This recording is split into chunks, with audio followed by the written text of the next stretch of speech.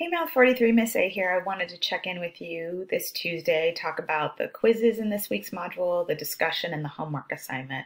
So in this week's module, there's 3 how-to quizzes that you need to complete at 100% level in order to unlock the next items in the module. And those quizzes are just to make sure we're on the same page for lecture videos, discussions, and submitting homework assignments.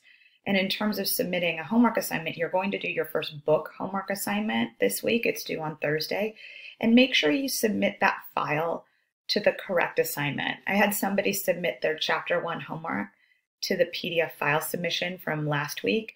And I need you to submit the correct file to the correct assignment because that's how Canvas links it in the gradebook for me. And when you do go submit that assignment, make sure it's a PDF file type. I know when I use Scannable, Scannable gives me the option between a PDF and a JPEG file type, so I need to be careful and make sure I opt for PDF when I want PDF. If you're going through your homework and you have some questions, look at the screencasts that have been made. Those are screencasts, or I should say those have been requested from students I previously had, so you can take a look at those and that can help you through the homework.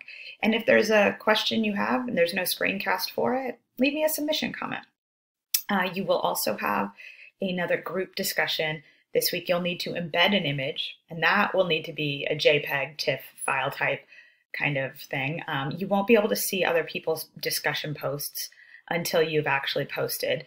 And if you're tech savvy enough, if you can work on shrinking your image file size, I found out Canvas reorged how they store those images, so they're actually getting stored as a group. You know, it's just a very long, boring story. I would just leave it as, if you can submit a small image file type like a TIFF, those tend to be a little bit smaller in size. That would be great. That would help everybody out.